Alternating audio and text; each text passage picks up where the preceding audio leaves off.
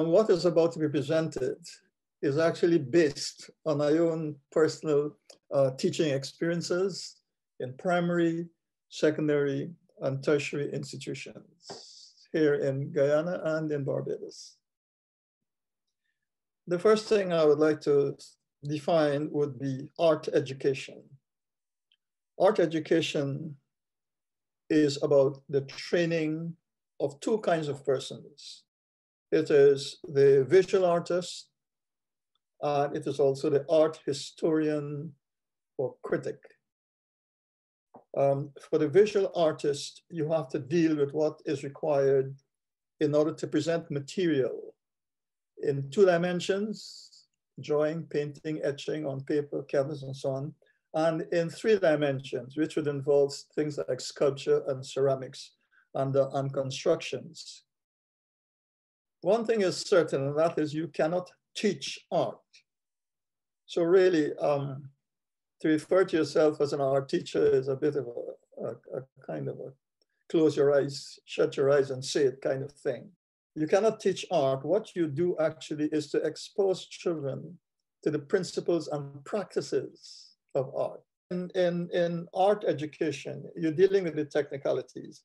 So you have to specialize training. You have to deal with the mysteries of using line, color, shape, 2-dimensional, forms, 3-dimensional, textures, and how those things come together to enable you to present a certain work of art. The person who's going to be into writing about art will also have to be aware of what those terms mean and how they operate in order to be able to write clearly and efficiently about what it is they're writing about, paintings or sculpture. The people who are involved in art education are usually artists themselves, who have a feeling for and an understanding of what it is they are teaching. At least you hope so.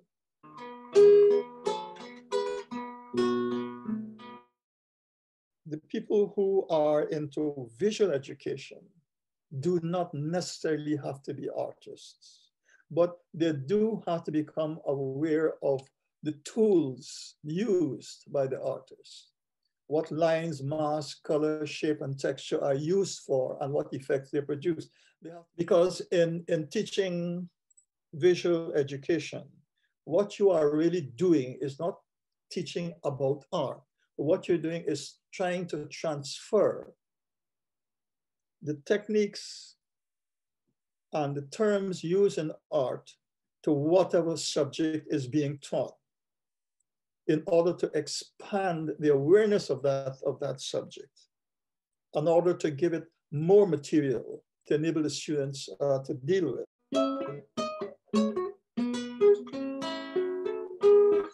In primary education at the Teachers Training College, at one time, you had people like Burroughs and Basil Hines who were instructing those teachers about art. But my experience was in primary schools. I taught at Sacred Heart School, which had a number of very good graduates, first-class trained graduates from Teachers Training College. They were teaching there, but none of them attempted any kind of artwork in their classes. The other thing to consider is that the schools were not prepared for it anyway, because there were no brushes, there were no paints or anything like that. So the schools themselves were not prepared.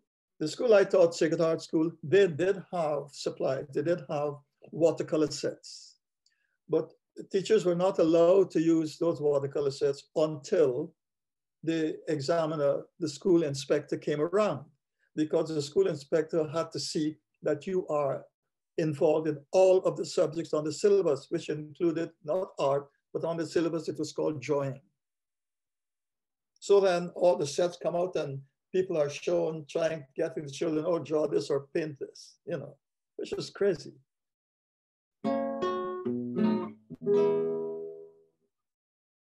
Now, in secondary schools, again, no art teachers. So the subject just disappears. So where art education is concerned, it was virtually a no-no. It didn't really did not happen until the borough school was open.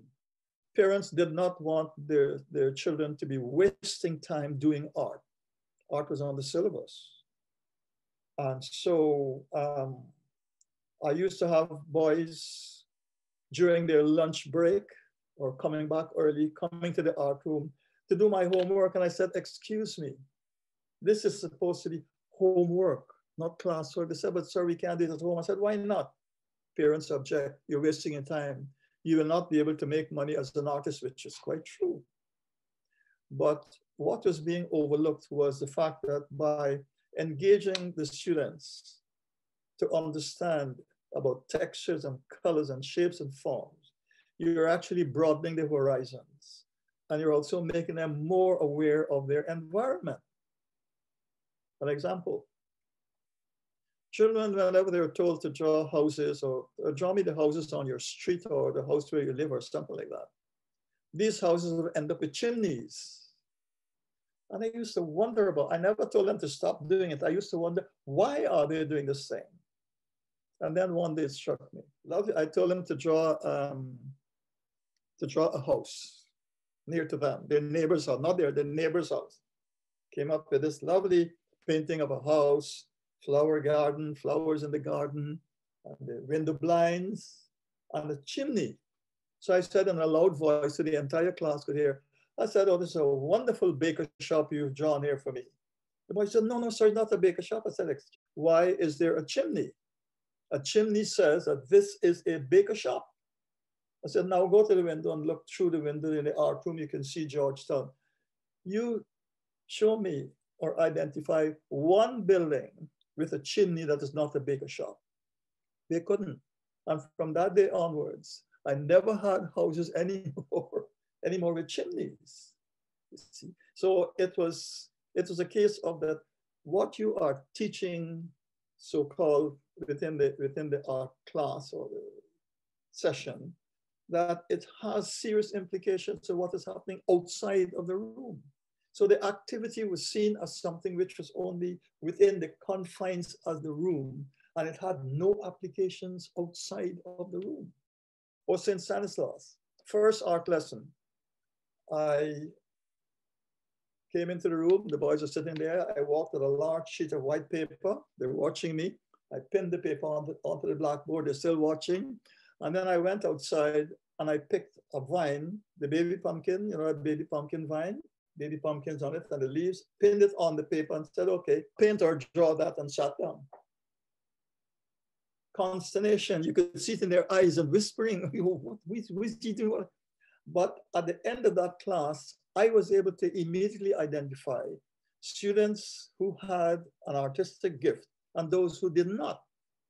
And on the basis of that, I was able then to create activities in the classroom that would engage everybody's attention.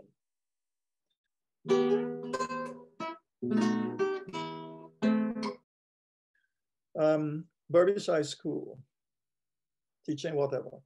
And I used to tell the girls who were doing home economics, I said, you know, in your home economics class, why don't you try to design menus which are based on color?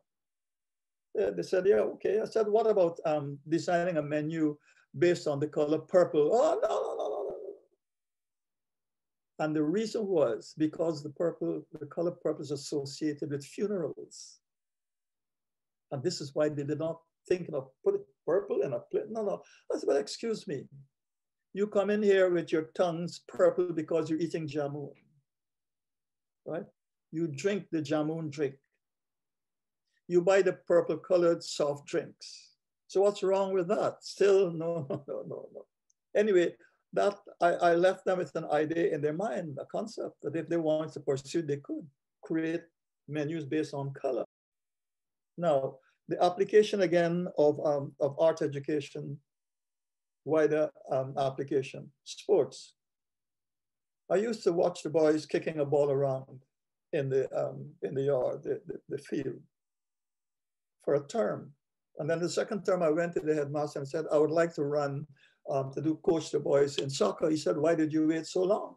I said, because I was observing the boys who like to kick the ball and observing what they could do. So I called the boys together and said, I never owned a football, shoes, a ball, played on a team. I just kick around a ball. Now listen to me carefully. Soccer, football is about line and movement on a field. I said, when I'm painting, I'm doing the same thing. I'm looking at the way in which lines and movements of colors and things like that. So that's what we're going to do. So I applied that principle and it worked beautifully. So that led me to believe into this thing that it's not about art education, it's really about visual education. And the way in which you can use the terms, the equipment, and whatever used in art education to apply to teaching in any subject.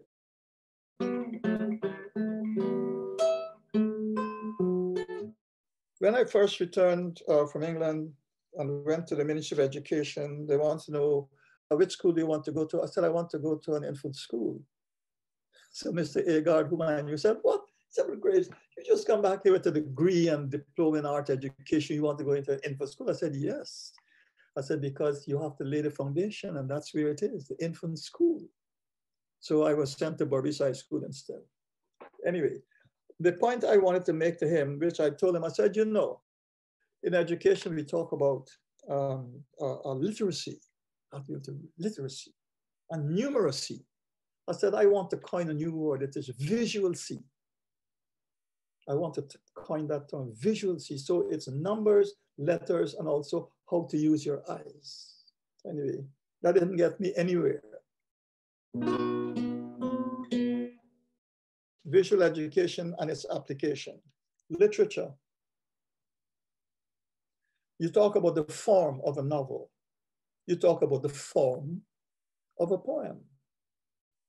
You talk about the lines of a poem and how they're divided.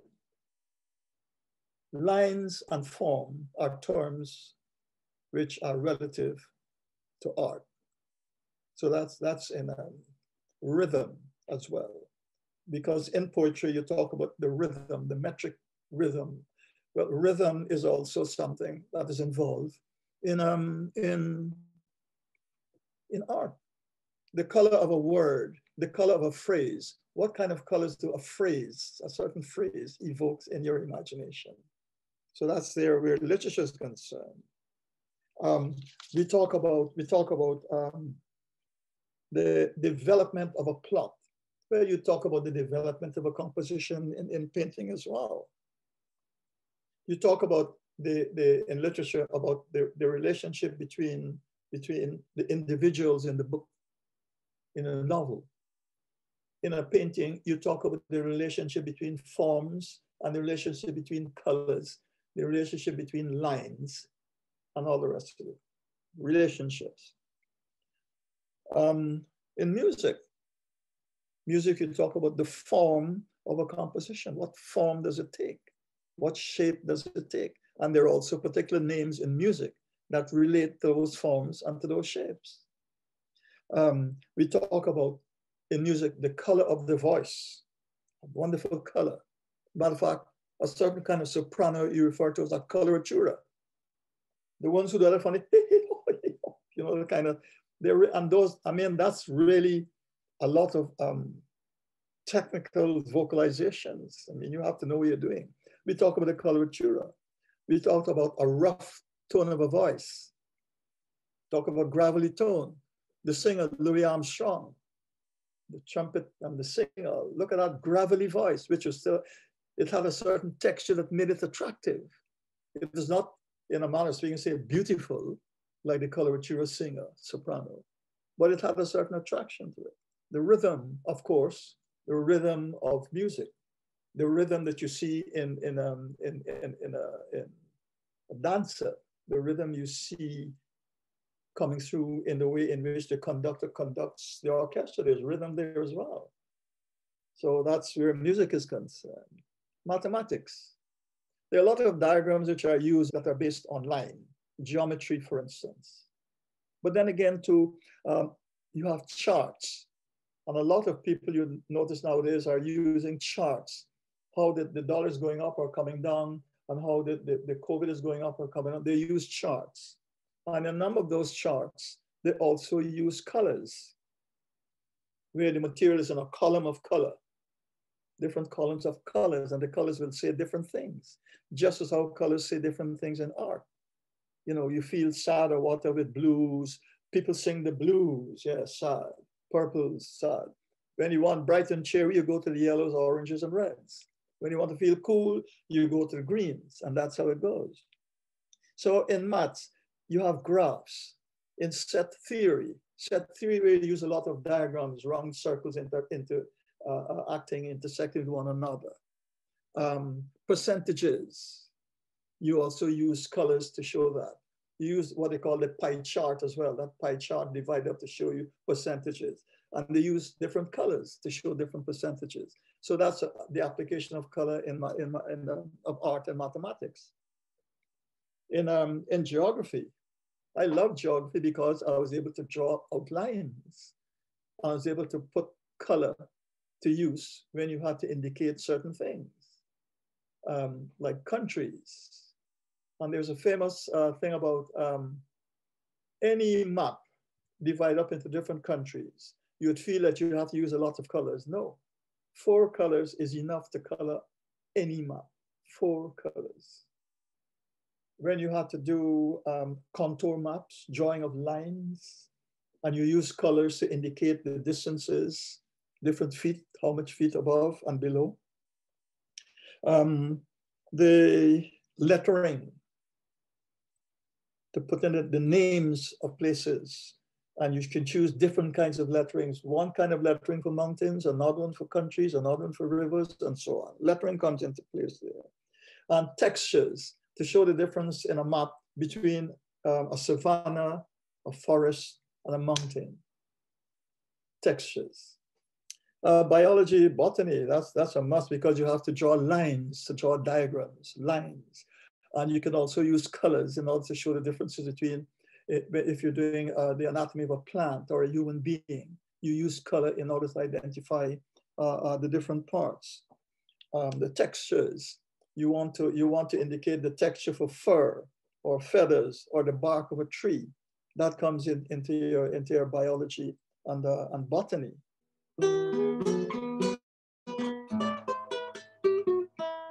Now, I personally did that in my own approach to, I'll just say, as an art teacher.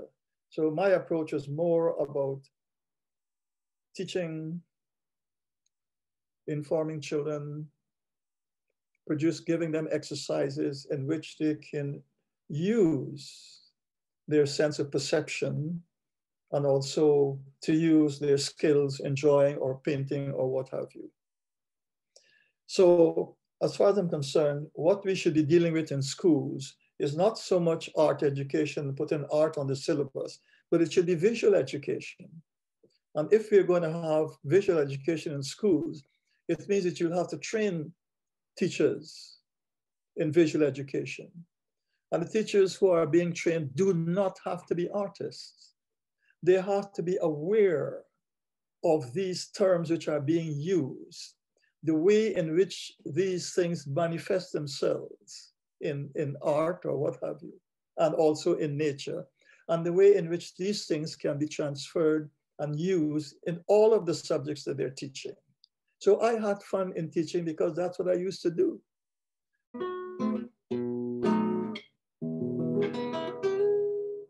At Saints, I had to teach arithmetic in the second form. I used to illustrate problems in arithmetic by drawings.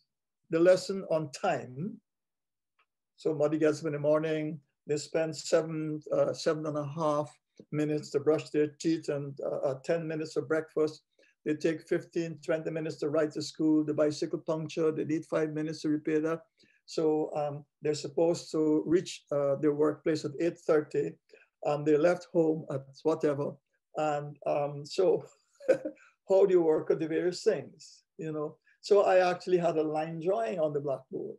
I showed the person in the house, showed them on the bicycle, showed them on where they have to go to work, and so on and so forth. So by visualizing it made sense to me because I'm a visual person.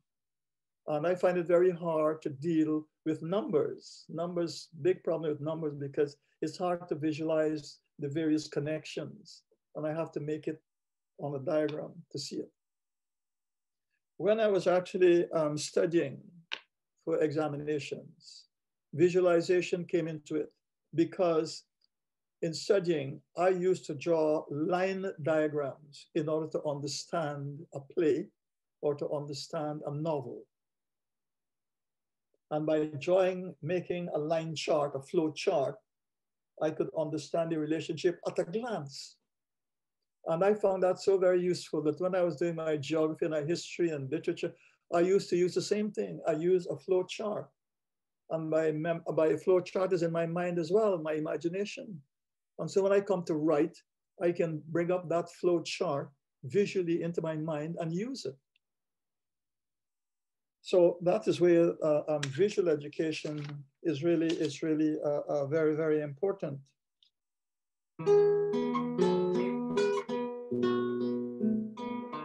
But the perception of art and its activities within the general population is not very high.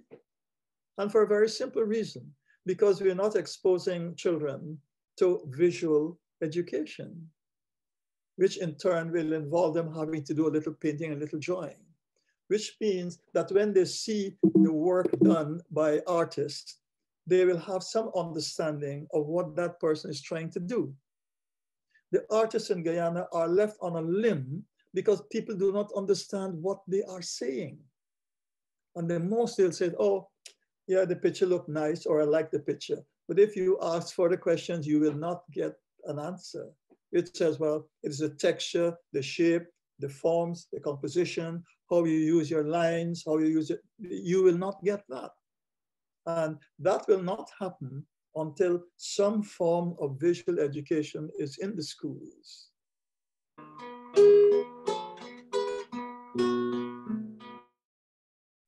Dennis Williams opened the Borough School of Art.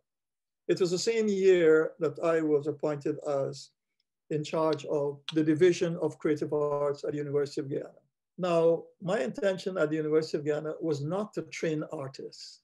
I wanted to try to get the subject out to as many students as possible, so that when they entered into the world of work, into the wider community, they would have an understanding of what artists are trying to do and provide the support for the artists.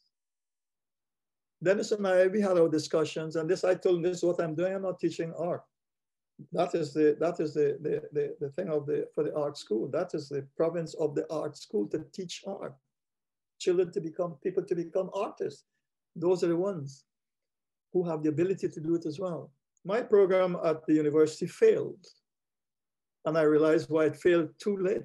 I should have remained at Queen's College because of reaching a wider group of children and getting them involved in what art is about.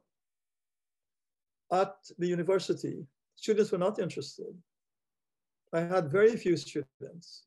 And the Vice Chancellor, when I had a discussion with him about it, said that he had thought perhaps that I could be artist in residence. I said, but that is exactly what I am. I am artist in residence. I'm doing artwork. You see, the students who came to the university had no kind of interaction with art in their respective schools. And so the few that I attempted to teach, and I say attempted, I was really teaching them at secondary school level and not at university level. That is what was going on. When I went to Barbados, I was at the Barbados Community College, and And one of the methods that I have always found very useful was what I discovered later on was known as the Socratic method. And what was that? That you teach by asking questions, not by throwing materials at people. I ask questions. How do you do this? And why are you doing that? The result was that I discovered at the community college at that time that a number of people who were there studying art should not have been there. So they were there because of an ability. But the material that should be informing those abilities, that material is missing. So they can draw and they can paint, yes, but what do you draw and why? What do you paint and why? Big questions.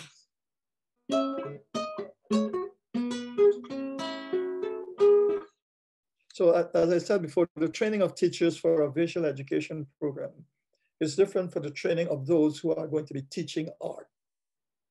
The teachers for visual education do not have to be artists. They have to be exposed to the materials and the methodology used by artists and to be able to use those methods in whatever other subject they become involved with, because then it gives them an expansion of their equipment, of their tools to bring to that subject. So this is where I talk about the application. The application is something that goes outside of the classroom. It goes into your own environment. This is where the link between what I spoke about before on awareness. Awareness transferred into the visual arts, but then awareness taken from the visual arts into the wider community. And this wonderful teacher, Hilton Lewis, from Hilton Lewis, he's now 103 years old. And this was at the Campbellsville government. I went to Hilton's classroom. Hilton's classroom had a window blind. His desk had a tablecloth. The classroom had linoleum flooring. So I said, Hilton, what's going on here? He said, well, these children come from poor families. And the homes they live in, sometimes you do not want to describe those homes. So I'm exposing to the children the very simple things that they can do in order to make their homes, beautify their homes. What a teacher.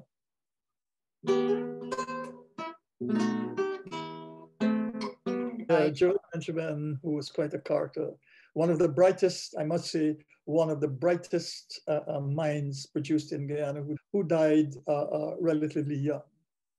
And I think we lost a very valuable contribution to Guyana.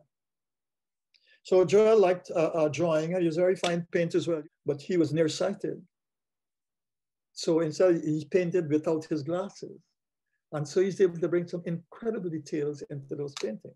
He liked caricatures. He liked to draw caricatures. So he used to do caricatures of the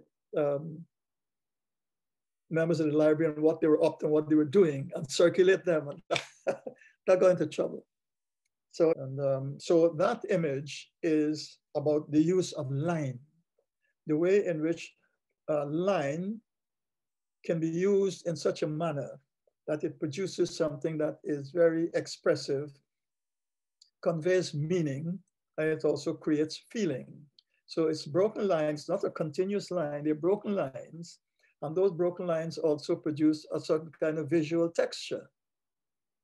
And then again, the way in which he has drawn me, the caricature, it also shows you the movement of line in the way in which it delineated the figure. So you get this curving line that also helps to indicate shape. And the way in which the textures were produced also helps to indicate a three-dimensional form. So that's a wonderful example of use, the way in which line can be used. The Shuttocks is an example of tonality, because the colors in that painting is basically one color, the green. And I'm using it to produce different shades and tints of green. to produce that painting. So by monochrome, if you think in terms of music, you're somebody like an opera, you're somebody saying, and the priest also does the same thing, church.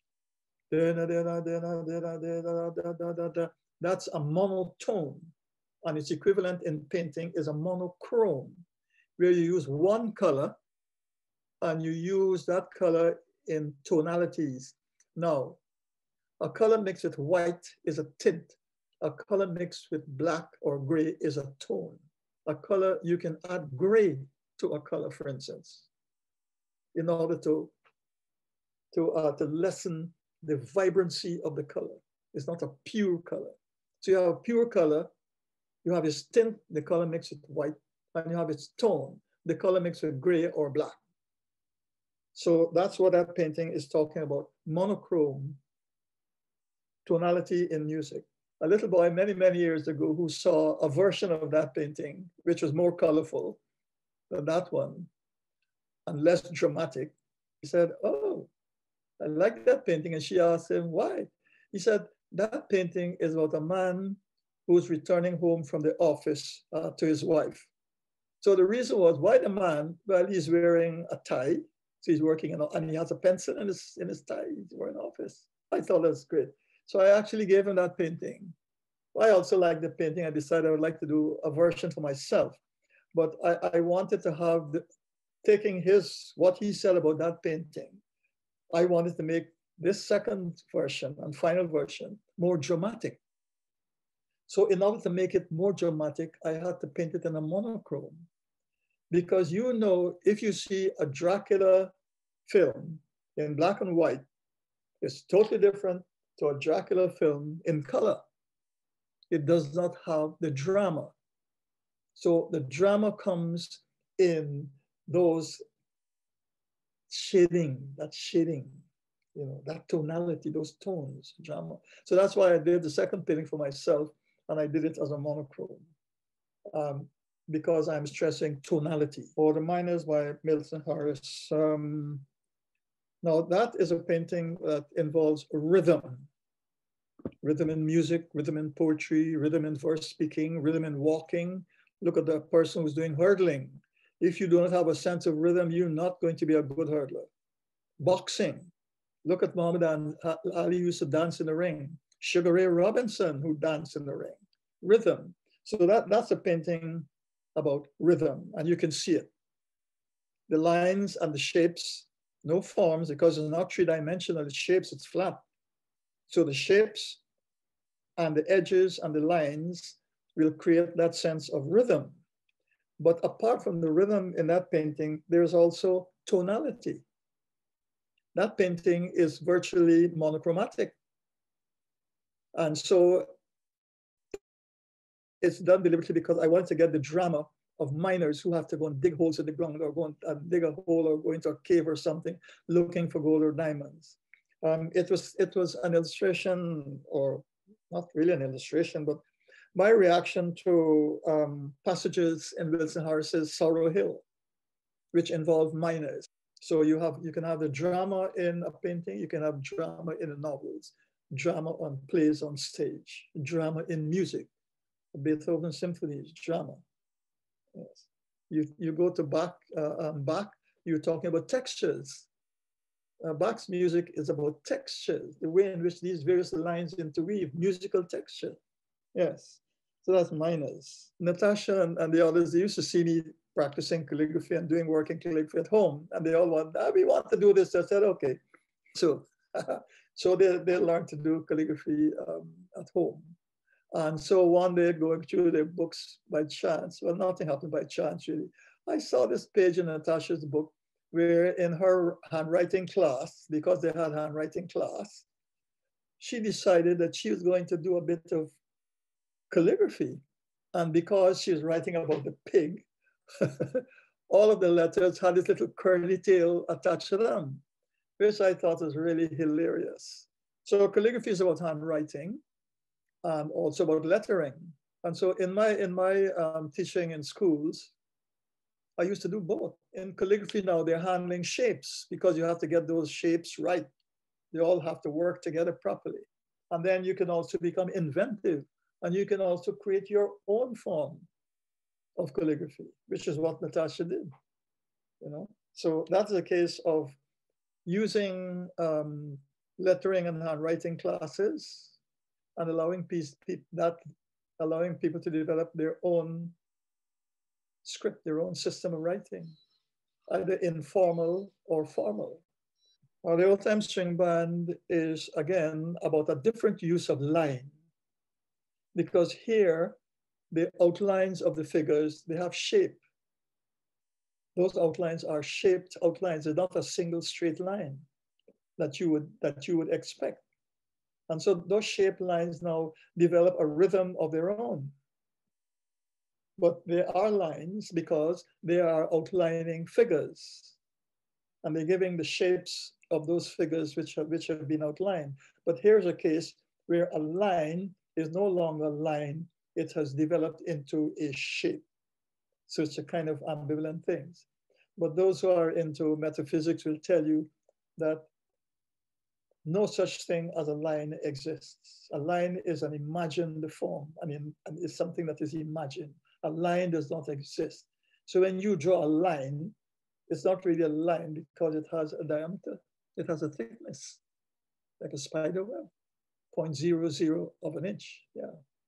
Oh, El Dorado's bread is about form. It's part of a series I did, the El Dorado sculptures, a whole series I did of different things belonging to El Dorado. That's another story. So this is El Dorado's bread, and you can see the gold at the edge of it. It's El Dorado's bread. And it's an essay in form because it's sculpture. The bread itself is a total form, and that could have been exhibited all by itself, total form. But me being me, I had to add other dimensions to it. So the other forms associated with that are the square cubes, which in my imagination, I call lollipops. People say lollipops. Say, yeah, square lollipops, why not? So, but it's a square, they're square forms, they're more geometric in order to draw a comparison with the organic shape of the bread. So you have a bit of tension going on there. Tension. Now you get tension in physics, tension in mathematics. It's a bit of tension going on there. Tension in drama, tension in singing. So that's an idea of how tension can be created using three-dimensional forms. And that loaf of bread is actually in memory of my mother, because every Saturday she would make bread looking like that. Or the citadel. That's okay. In contrast to the bread, now that is a complex form. In totality, it's a complex form because it is made up of different forms. But then one has to put those different forms together in order to create unity and harmony. So that question of unity and harmony also comes from the visual arts. Different tones, the different shapes. Like the different scales you use in music, different scale, different forms, different shapes. And they're brought together in order to form a single unit. Now it's a different thing, it's complex, and it is not like the simple form of the bread. So you'll have complex rhythms in poetry, and you'll have simple rhythms as well. Simple forms and complex form. The sonnet in poetry is some sonnet, complex form. You know, the simple poems like Wordsworth, The Flower, the Lucy, I think the Lucy poems, simple poems, simple form. Haiku, Japanese poems, the haiku poems, simple form. Magic pepper plant, yes. I used to go to Border Market. I liked straying about in Border Market. And I noticed once that there was a strange pepper plant that had peppers of various colors on it. Purple, red, yellow, green. I asked the person what they said. Yes, it's a decorative plant. Do you eat it? They said, well, you could if you want, but most people use it as a decoration. So I bought one and I kept it. I liked it so much, I did a painting. The original painting is in Cuba. It is one of my favorite paintings because one of my favorite plants. So I decided to do a second version. The second version that you're seeing is definitely more dramatic because of how the painting is composed. It's very much more dramatic. And rhythms, you see the rhythms of the leaves, You see the rhythms of the colors. The leaves have shapes because they're lines, and you see the use of line for the leaves. But where the peppers are concerned, they're blurred, the edges are blurred, because I want to convey the feeling of a form rather than a shape. So if I had put outlines around the peppers, it would have presented a shape like the leaves. So by leaving it without outline, it's fuzzy. So it provides, I hope, it provides the sensation of a form. And you can fill in the lines for yourself. So then the painting is giving us something like the counterpoint, like in Bach's music. It's a counterpoint, a play between shapes and forms, shapes and forms, shapes and forms. And they go through the painting. And it also provides a certain rhythm, because you get peppers on one side, leaf on the other side, peppers on one side, leaf on the side, left, right, until you go to the top or the apex, and which is the conclusion. You know, in music you have a coda, you come to the end, that's the end, the conclusion. And so the three little leaves at the top there, that's the conclusion of the whole movement of left, right, left, right. So the painting has all the complexities we've been talking about: line, shape, color, texture, forms, conclusion, rhythm. Resonance is all about rhythms, the way in which the lines cross and intersect and repeated. So if you go up the painting from bottom to top or top to bottom, you can see that there are passages, there are horizontal passages, which really look the same, but there are little variations in each one. So there's a continuity in the horizontal passages. The horizontal passage, if you examine each horizontal passage, they contain the same elements, but the same elements have variations within them. So it's like when you do a piece of music, you have the statement, and then you have the variation on the melodic line. It's the same thing going on, there. The thing with paintings like that is that you can go on forever. It's infinity, you know? And this is one of the things about artists who are working in one particular idiom. You just keep doing variations of it. And so it becomes predictable in a manner of speaking.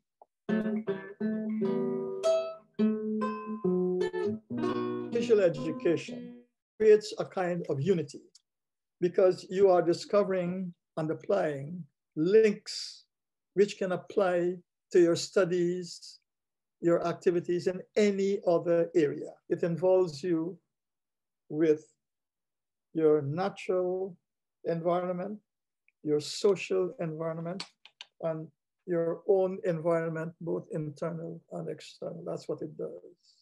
So to my way of thinking, visual education leads you in an indirect manner into metaphysics. The studies thinking about your own being. Who are you? Where are you? And what are you about? And those are questions which personally I feel have no answers, but they do lead you into very interesting discoveries about yourself. Thank you.